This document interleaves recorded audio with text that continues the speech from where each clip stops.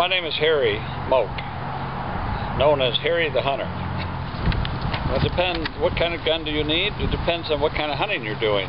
If we're talking big game hunting out west, my favorite gun is the .338 Magnum.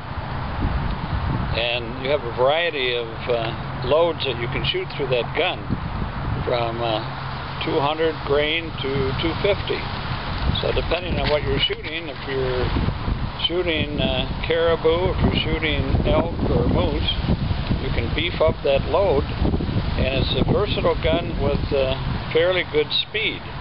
So I would recommend .338 Mag, and I've had great luck with it. I've shot everything, moose, elk, and caribou, and even deer with that gun.